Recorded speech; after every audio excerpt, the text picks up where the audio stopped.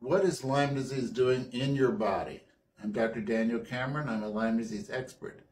When that infection enters your body, there's some irritation at the skin. You sometimes get a slight break in the skin. They put some chemicals in, but the real issue is that it goes into the body. The immune system sees it and aggressively tries to fight it. So you actually get sick from the immune system fighting it, not necessarily any tissue damage or tissue problems. So that immune system is so busy that every neurotransmitter turns up every mood you can think of.